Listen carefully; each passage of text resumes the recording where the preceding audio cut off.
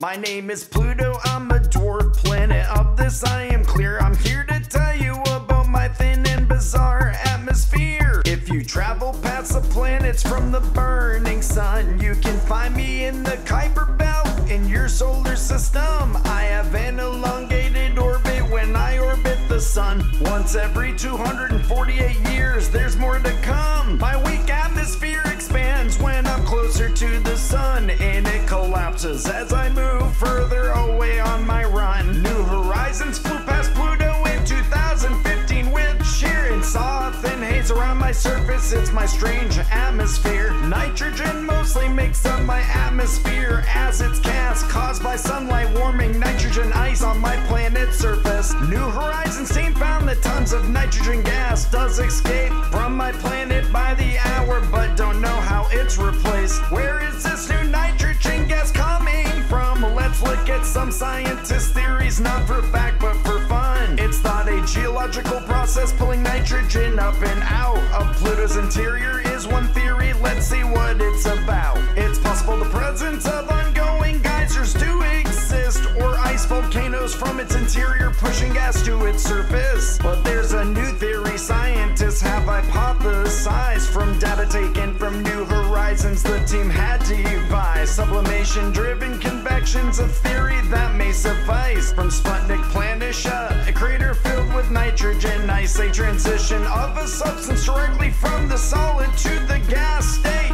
This is without passing through the liquid state. More evidence is needed to secure this new theory. When I have more information, I will share it more clearly. My name is Pluto, I'm a dwarf planet. Of this I am clear. I'm here to tell you about my thin and bizarre atmosphere. Thanks for watching KLT. Please subscribe to this channel, like our videos, and check out the KLT merch store.